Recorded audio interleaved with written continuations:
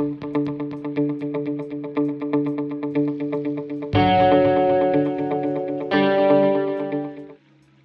everyone, welcome back to Z Physics. Welcome back to another video. What we're going to be talking about today is stellar evolution.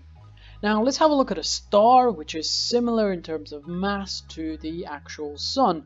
During the main sequence part of the star's life cycle, the star will be fusing hydrogen nuclei into helium and it will be shining away. Now during this time the radiation pressure is in perfect balance with the gravitational forces which are trying to crush the star. Now eventually the hydrogen that is fueling the radiation pressure will run out. When the hydrogen runs out, then the radiation pressure is suddenly taken away, and what actually happens is that the star collapses even further due to the immense gravitational forces which are acting on it. During that collapse, more gravitational energy is being converted to kinetic energy and the temperature rises even further. So the temperature increases one more time, and during that temperature increase we can reach up to 10 to the 8, even 10 to the 9 Kelvin.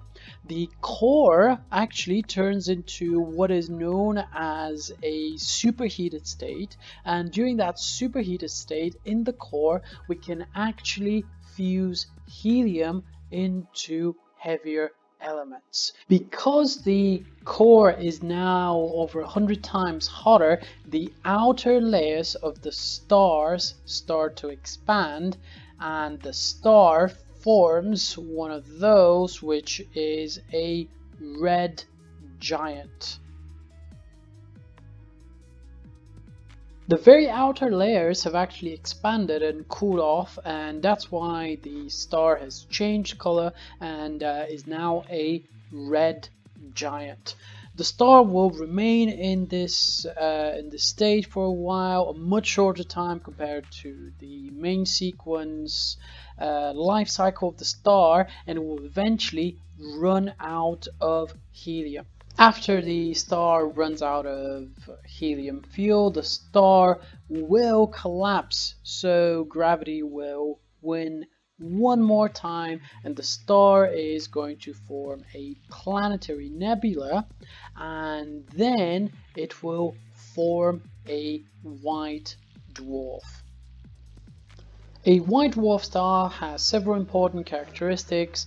Number one, it is extremely dense. So normally you would have a material or a mass similar to that of the mass of the sun that's been compressed into a volume similar to a planet. So white dwarf is extremely dense, and it also has a small volume. Additionally, what's opposing the crushing force of gravity in a white dwarf star is a phenomenon known as electron degeneracy pressure.